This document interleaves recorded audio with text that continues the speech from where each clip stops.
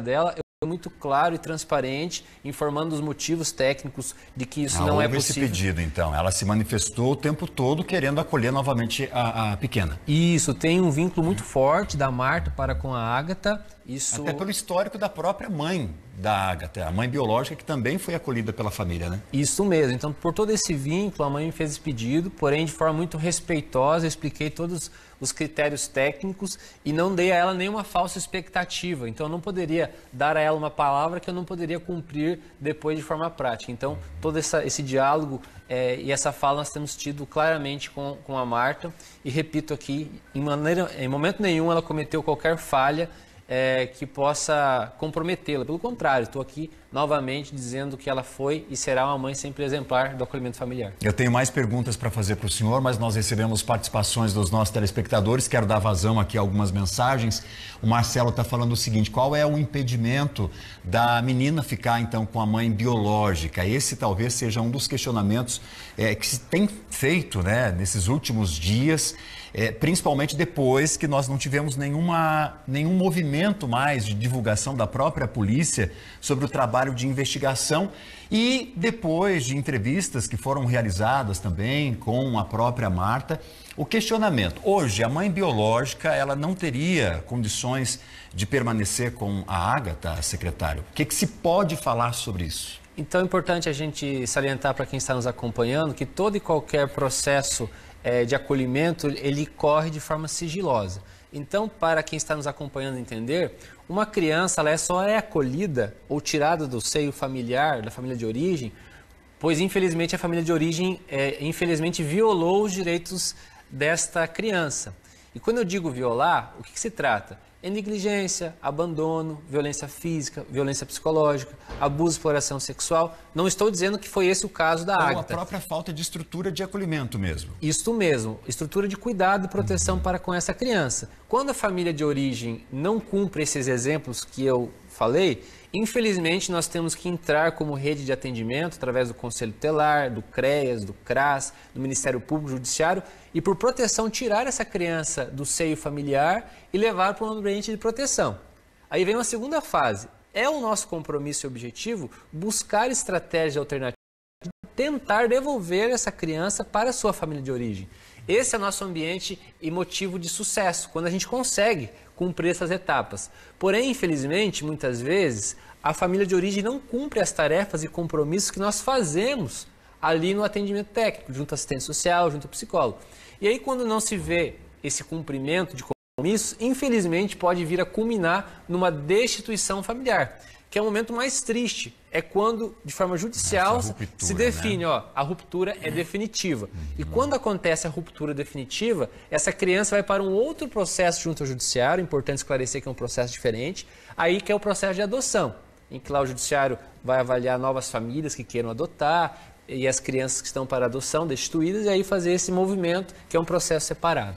Diante de todo esse movimento, de toda essa situação e a divulgação desse caso amplamente discutido, o que se pensa agora de futuro da Ághata? Qual é o processo pela qual a criança vai passar, secretário? Olha, infelizmente esse ato impensado da mãe biológica acaba que prejudica muito esse processo de fortalecer os vínculos de compromissos que eu dei de exemplo.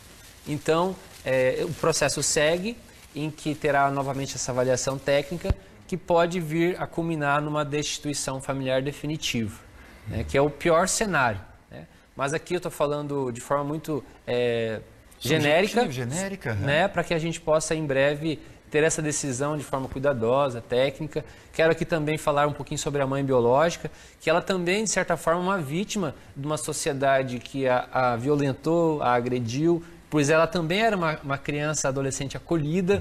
Então nós estamos falando de uma pessoa aqui que infelizmente a própria família de origem da mãe biológica não deu o suporte necessário para que ela pudesse ter condições de ter uma família organizada, estruturada e que veio infelizmente culminar nesse crime que ela acabou cometendo. A gente tem falado tanto, né, sobre o meio, como o meio influencia, e a gente tem uma corrente, uma sucessão de situações muito delicadas como esse caso. E veja, um efeito dominó.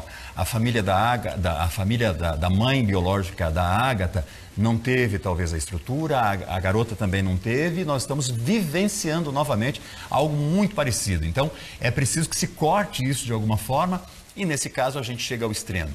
Podendo, então, a Emily, né, que é a mãe biológica da Ághata, não ter mais o contato, muito menos a guarda definitiva da criança. Eu tenho outra mensagem, outra participação aqui dos nossos telespectadores, pessoal que está se mobilizando aí para incrementar o nosso trabalho. A Cris está falando o seguinte, sobre o caso Ághata, eu não sei se realmente ela vai ficar bem nessa situação, porque será que essa mãe não merece uma segunda chance? Ela errou um ato de desespero, porque agora não fica com a mãe biológica, é isso que o secretário estava dizendo agora para nós, nem com a mãe acolhedora, como que vai ficar o psicológico dessa criança agora indo para uma terceira família. E aí, o senhor mencionou rapidamente, a gente pode aprofundar. Existe todo um trabalho psicológico, uma estrutura, uma equipe multidisciplinar para garantir o maior conforto, principalmente físico, né?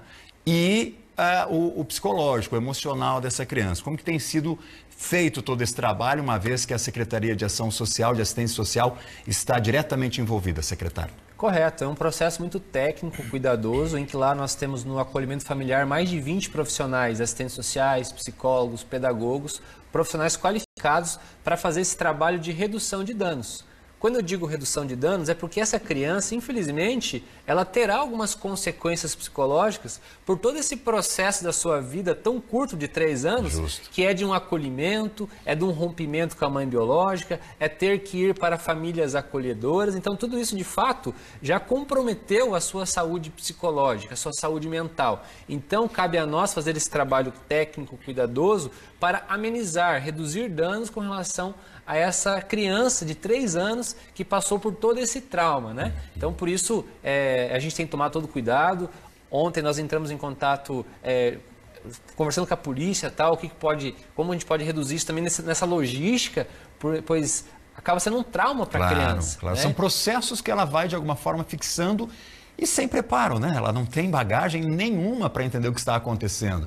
Num momento ela está num cenário, daqui a pouco ela se vê em outro sem entender o que está acontecendo, ela passa por um terceiro e agora para uma quarta situação. Isso. Então, todo esse processo técnico é necessário para que, quem sabe, a gente consiga dar a essa criança um novo futuro, trazer uma nova realidade, um novo comportamento, porque nós estamos falando aqui de um rompimento de ciclos de violência que a própria mãe biológica já sofreu e nós não queremos que a Ághata sofra a mesma consequência. Então, o acolhimento também é uma segunda oportunidade para que essa criança possa ter aí num futuro mais oportunidades. Fisicamente ela foi encontrada bem, né? Eu imagino que o senhor tem alguma informação privilegiada por conta da responsabilidade enquanto secretário dessa pasta. E emocionalmente veio alguma informação? Nós temos algum detalhe sobre como ela foi encontrada emocionalmente? Valdinei, eu quero aqui parabenizar o delegado Dr. Rubens, que desde o início desse processo ele tem cuidado pessoalmente desse caso.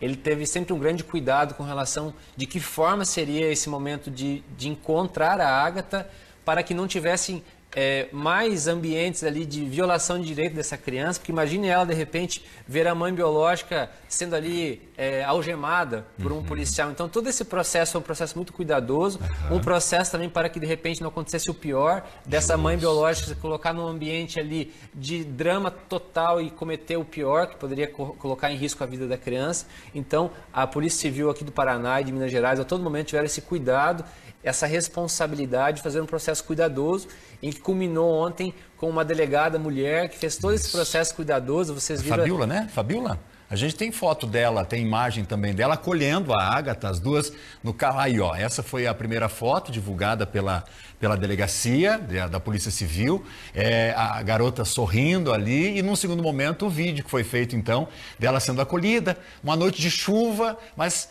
com carros descaracterizados, ou seja, seguindo todo um protocolo, um padrão para garantir, de alguma forma, efeitos, né, que não fossem nocivos à criança, em termos de traumas. Perfeito. Essa imagem é muito simbólica, né? O que demonstra ali o quanto a delegada, mulher, está dando todo carinho, afeto ali para a Ághata. Ela que sempre foi uma criança muito comunicativa, em que acaba que esse processo de acolhimento, acaba que a criança fique mais acessível às pessoas, né? Que muitas vezes uma criança, numa circunstância dessa, estaria desesperado, com medo, né? E ela, pelo que nós temos informações, a Ághata a todo menos tranquila, né, até pelo protocolo que foi seguido pela Polícia Civil, e tenho convicção que ela chegará dessa forma, com esse sorriso no rosto aqui, amanhã, para que a gente possa acolhê-la no novo ambiente. Amanhã à noite, então, a Ághata deve desembarcar em Cascavel. Eu tenho uma última participação que eu só gostaria de fazer o registro, é mais um comentário, a Laura.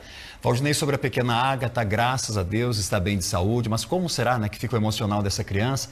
A mãe e o namorado foram capturados? Sim, foram capturados. A Polícia Civil de Minas Gerais é que está, então, à frente agora desse trabalho, até que se haja, né, o retorno deles aqui a Cascavel, que é a cidade de origem, então, do processo. Para finalizar aqui a nossa entrevista, secretário, e algo que deve ser levado muito em conta agora como tudo, né, sempre precisa acontecer algo para se repensar num protocolo, para se repensar numa outra ação diante da possibilidade. O que o município, o que a Secretaria de Assistência Social pensou depois disso, no sentido de mudar os protocolos, de alterar as organizações, para que situações como essa não voltem a acontecer, secretário? Sem dúvida, esse episódio nos faz repensar alguns fluxos, alguns protocolos de atendimento com relação ao acolhimento familiar. Lembrando que todo e qualquer atendimento são realizados dentro da sede administrativa do Família Acolhedora. Fica lá na Rua Porto Alegre, um espaço conhecido por todos. Então agora nós estaremos junto com os nossos técnicos, junto com o Judiciário, o Ministério Público, também pensando em novas alternativas. Como fazer essa visita monitorada com a família de origem? Como fazer a visita monitorada com a família acolhedora? Como fazer para que as pessoas, de repente, não sigam a família acolhedora e descubram onde que é o endereço? Né? Porque, às vezes, a pessoa, num ato de desespero, pode estar cometendo um crime, como foi feito nesse caso. Nesse caso, a mãe biológica, ela já sabia do endereço da família acolhedora, porque ela já foi acolhida por essa família, ou não? Quando houve o processo de acolhimento da Ághata, se pensou também nisso. Olha, vamos mudar de cenário aqui para que não haja, né, nenhuma ponta para que a mãe biológica chegue até a filha. Neste caso, a mãe biológica não sabia do endereço da Marta, mas acreditamos que ela tenha seguido a Marta, família acolhedora, da origem lá do nosso programa até o seu endereço. O que tenha feito um planejamento, uma organização para que naquele dia cometesse esse ato impensado, cometesse esse crime. Coração de pai agora, pai há pouco tempo inclusive, parabéns, fizemos isso pela rede social, mas agora pessoalmente aqui. Como fica e como vê uma situação como essa, especialmente porque o senhor tem a responsabilidade, né, de responder pela pasta que gere toda essa situação, secretário. Agora, humanizando mesmo o caso Ághata. Olha, Valdinei, é um sentimento de alívio, de muita alegria que nós estamos sentindo nesse momento. Toda a nossa equipe está em festa, porque nós temos essas crianças e adolescentes como filhos nossos. Nós damos toda a estrutura e condições do melhor possível. E quando aconteceu esse episódio, aí há mais de 20 dias, nós ficamos extremamente chateados, tristes, né? Mas hoje é um dia de festa, um dia de reflexão, um dia de repensarmos e pensarmos em melhorar o nosso acolhimento familiar, que é um espaço de novas oportunidades, de proteção às crianças e adolescentes. Nós temos hoje mais de 200 crianças acolhidas nessa modalidade. E é um projeto referência para outros estados, inclusive. É uma referência nacional, todos os dias recebemos visitas de vários municípios do país inteiro. Então, esse ato aí com certeza não vai denegrir e manchar a imagem do Família Acolhedora de Cascavel. Perfeito. Secretário, muito obrigado, saúde para o senhor, para a família lá. E seguimos, agora torcendo para a Ághata, a gente vai monitorando e seguindo um protocolo aqui muito responsável também, de evitar ao máximo a exposição da vida dessa garota, do que será feito, né, daqui para frente, porque tudo vai ficar registrado. Amanhã ou depois a gente precisa se colocar no lugar dessa criança, de ela ter acesso a todas essas informações, de que maneira a Ághata vai administrar, né, digerir tudo isso que ela está vivendo agora, mesmo sem ter noção do que acontece. Então, temos que ser muito criteriosos, muito responsáveis, mas, né, seguir acompanhando. E, antes de mais nada, desejando toda a sorte, toda a saúde do mundo para essa criança.